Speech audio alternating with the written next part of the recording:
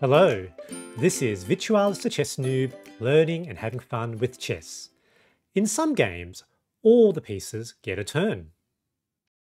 In other games, one piece will be the star of the show and will be the MVP of the match. In this rapid 10-minute game I played recently, I screwed up in the opening and was in a losing position.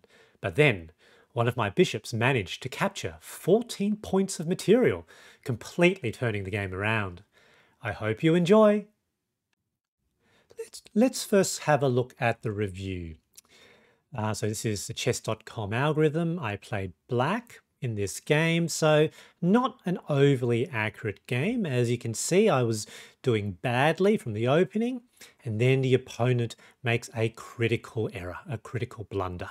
And as per the chess.com bot, one player was winning, but then gave it away. Let's now have a look at the analysis. Right, so the opponent in this game played an accelerated London system. So started out with d4, I respond with d5, and then they play bishop to f4. Now, the best move here is to develop knight to f6, but I wasn't quite thinking here because this was a short 10-minute game and I just blitzed out some moves. So I played knight to c6, and as you can see, it already gives a substantial advantage to white. They developed knight to c3. I developed my other knight. Again, stepwise badness, and basically the problem here is the knight can push to b5, and now I have a serious problem. And so the apparent defense I should have played here was a6, but I was just knocking out moves, not really thinking this through. Now the opponent plays b5, and this was where I had to think, and I realized, ooh, I made a mistake. I did play what ended up being the best move, which was to play e5, blocking the bishop's access to my pawn on c7. The opponent can capture back with the pawn, and here what I needed to do was to follow up with knight to h5, again launching an attack on the bishop, and the bishop can't simply retreat to g3 to remain on the same diagonal, given that they will be captured by the knight, and the opponent can't simply capture the pawn on c7 immediately because they don't have two attackers on that pawn. So that's what I should have done. I didn't see that during the game.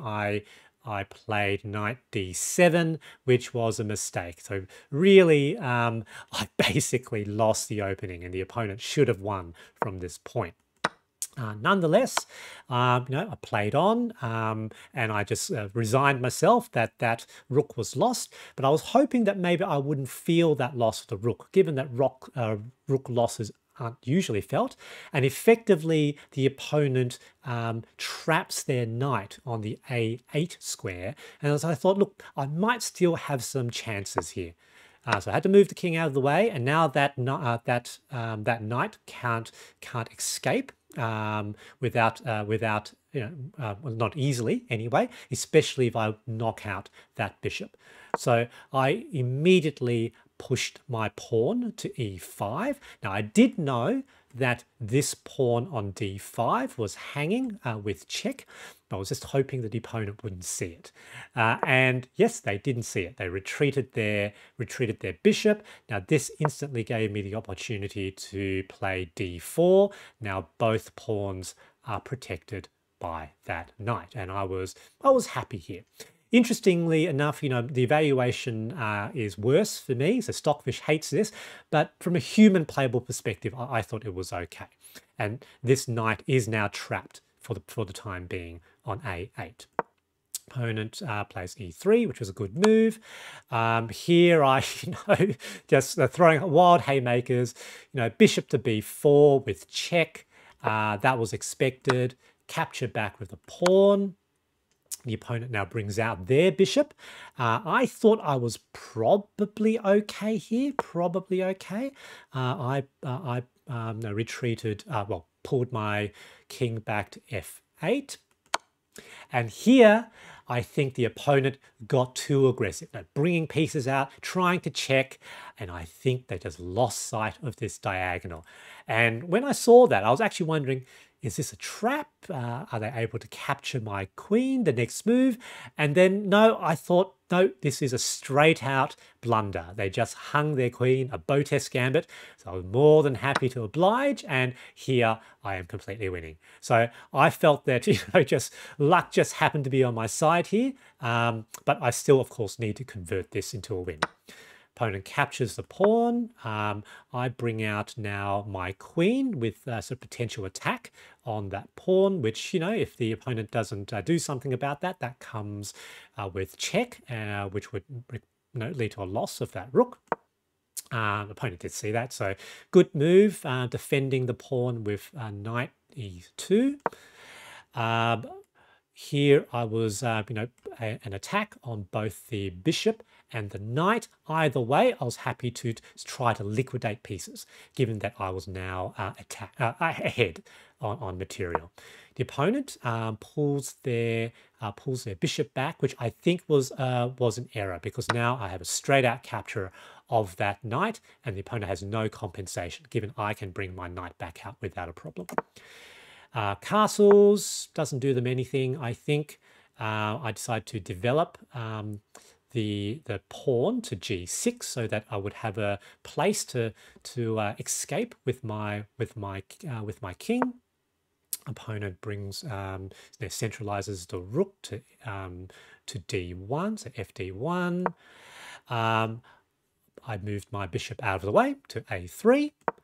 Opponent now, trying to make some attacks, which is a good idea, but this is easily sidestepped with queen to c7.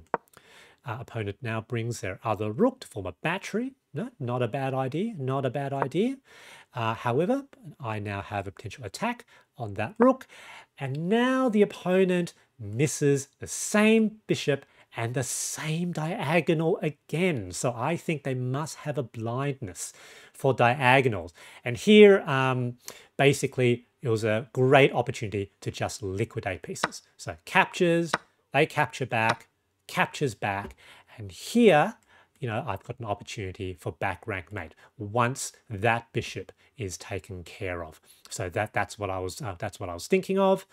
Opponent captures, that allows me to capture back, and next turn I was planning on just whacking that bishop, and then things were looking pretty good. They opted to capture first, which leads to back rank mate. Never too late to hang back rank mate. Look, very happy with that fairly funny game. I completely screwed up the opening, and yet I think the opponent's errors around diagonals, and with that bishop being just the MVP of this match, allowed me to clinch the match. So GG to the opponent. I'm not hugely familiar with defending against the London system, and as I just blitzed out some opening moves, I only caught my opening error after the move was made.